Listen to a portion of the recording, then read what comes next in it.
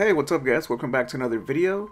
GTA 5 Online. I'm gonna show you how to make millions of dollars, and I think the biggest problem that we have when it comes to making money in GTA 5 is that most of the missions or the Pacific Standard, it all takes people to play with or friends to play with, and as you all know, some of our friends, they can't always be on whenever we're on, so that kind of makes it difficult to make some money.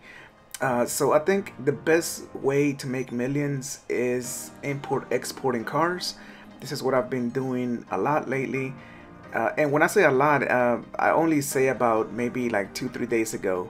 And because I always have friends, but people always ask like, D-Mac, how do you make your money? How do you make your millions? I've made a ton of money, with friends. Using Pacific Standard, using the other businesses and stuff. But I can tell you that if you don't have friends and if you're by yourself, all you have to do is just buy this CEO at 1 million. You can buy the cheapest one. Then after that, just buy the cheapest garage.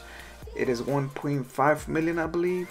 And that's for the warehouse where you can store the cars. But I mean, like I said, I haven't really been moving cars, only about 2 days, and I've already made like 6.9 million. I've stolen a bunch of cars, over 100 cars, and that does include just the standard. There's standard, medium, mid-range, and top range. I focus on the top range. Once you get the standard and medium, just don't sell them, just keep them there and just continue to just sell the top range. Focus on those and go on to the specialist dealer where you can sell the top range for about $100,000 a pop.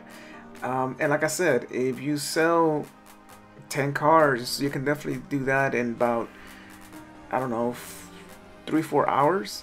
You can easily make $1 million by yourself, solo, on your own.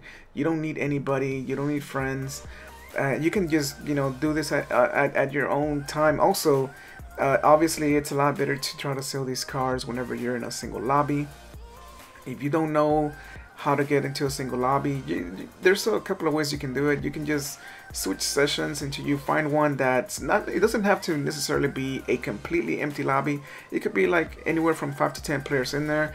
I've delivered cars with full lobbies. A lot of times they don't even get notified, or they don't even see what's going on the radar. You can easily sneak by and sell the car.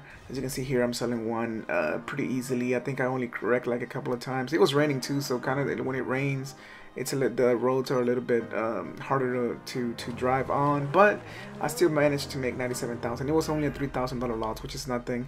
Here I'm delivering another top range car, and if you do have friends, they can also help you deliver those top range cars. Here I had another friend that just happened to join. I was like, hey, you want to help me sell a car? So big shout out to Bones. He came in, and he's pulling up here in a bit. Yeah, he came in as well. He did a fantastic job driving that car. He didn't even wreck it one time, I believe. So I got the full 100,000 on that car as well.